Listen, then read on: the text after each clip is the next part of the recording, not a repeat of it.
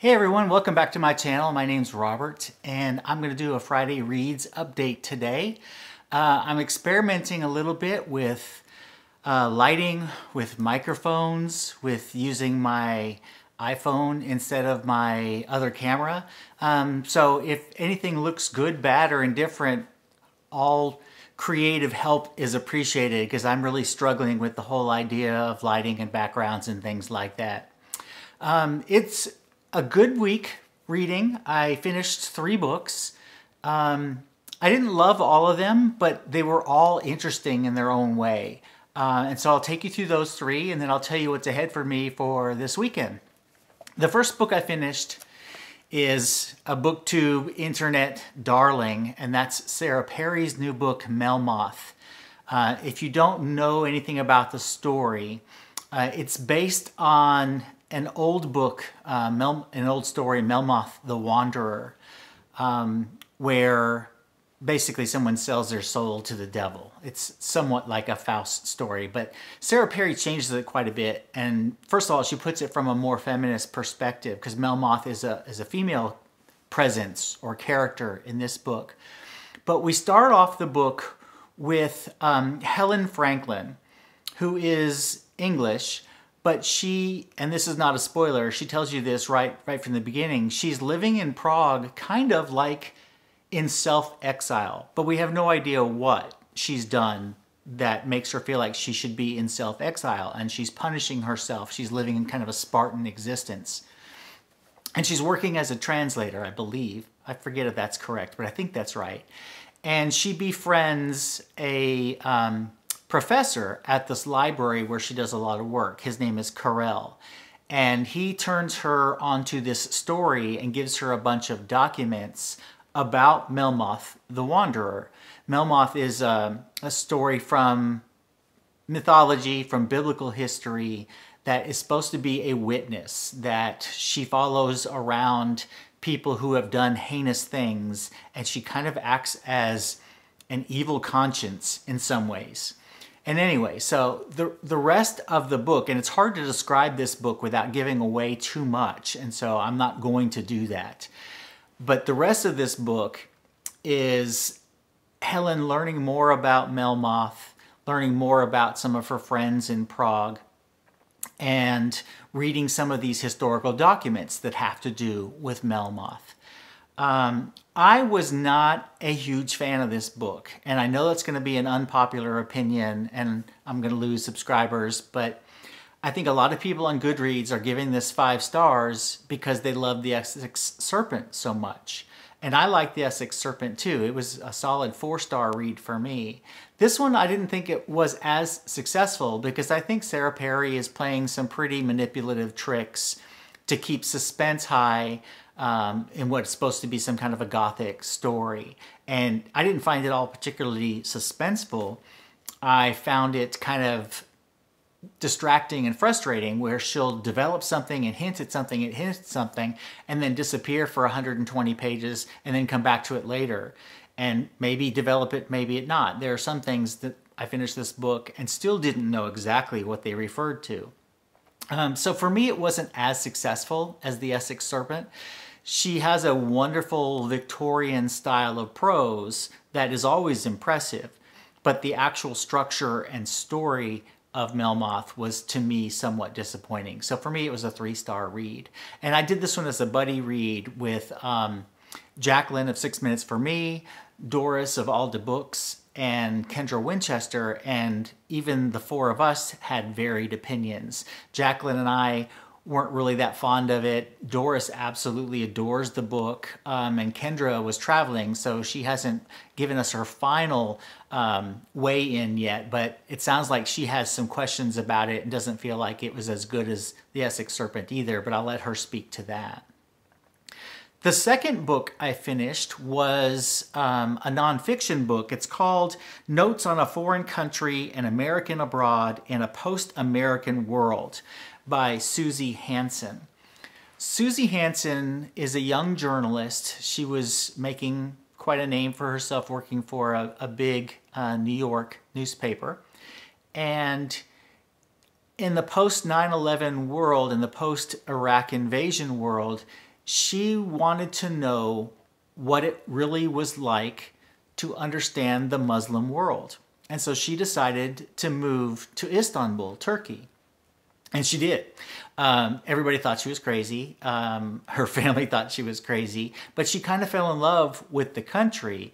But she very quickly realized that she doesn't understand America's own history in relation to other countries. She knew what everybody else knows about American history, which is what we're taught in school, but we're not taught much about our close relationships with other countries, which aren't all that flattering at times.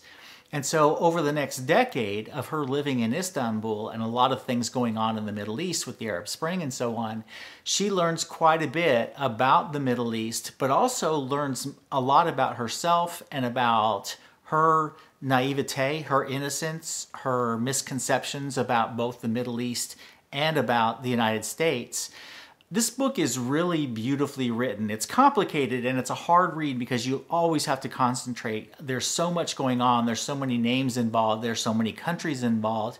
It's not an easy read, but it's a fascinating read because she is very quick to point out that she had so many misguided conceptions that she learned about in her experience, and that she quickly had to set aside what she thought she knew about the United States. One of the things that she learned that was really interesting is that most people around the world separate United States citizens with the United States government. They realize that the citizens don't even know a lot of what's going on sponsored by the government, and that's probably the biggest thing that she learned.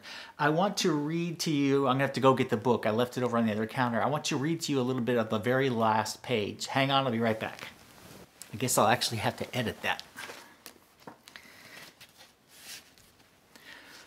Okay, I want to read to you just a paragraph and a half from the last page of her epilogue to kind of show you what she got out of the experience.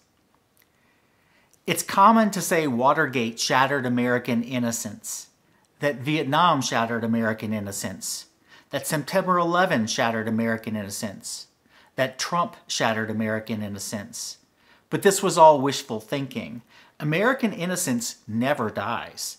That pain in my heart is my innocence. The only difference is that now I know it. If there was anything fully shattered during my years abroad, it was faith in my own objectivity as a journalist or as a human being. And then I'm going to skip to the final paragraph. Why do we become, who do we become if we don't become Americans? We are benevolent and ordinary, and we are terrible things too.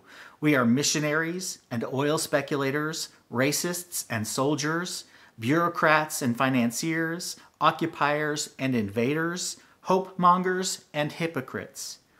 The American dream was to create our own destiny, but it's perhaps an ethical duty as a human being and as an American to consider that our American dreams may have come at the expense of a million other destinies. To deny that is to deny the realities of millions of people and to forever sever ourselves from humanity. I went abroad for the same reason everyone else does, to learn how to live. Whoever Americans become after this time of reckoning, it will hopefully not be about breaking from the past, but about breaking from the habit of its disavowal. If this project of remembrance requires leaving the country, then so be it, because it is not an escape. We will find our country everywhere, among the city streets and town squares and empty fields of the world, where we may also discover that the possibility of redemption is not because of our own God-given beneficence, but proof of the world's unending generosity. There's a real sense throughout her book of this idea of American exceptionalism that she just punctures when we start to see all the different things that we've done from the Cold War to the present day. So if you're interested in world politics, if you're interested in the Middle East, if you're interested in trying to understand more about the Muslim world, this is definitely one for you. I think it was a finalist for the recent Pulitzer Prize. Not an easy read, not a fun read, but certainly an eye-opening read. And my final book for the week was this month's selection in my classic book club, and that was For Whom the Bell Tolls by Ernest Hemingway. It's a reread for me. I read it a couple years ago, and I've read it probably 5 times over the course of my adult life. Hemingway went to Spain as a journalist in 1937 and was there witnessing the Civil War in Spain. And then 3 years later, this book came out, which some feel is perhaps one of the greatest war books of all time.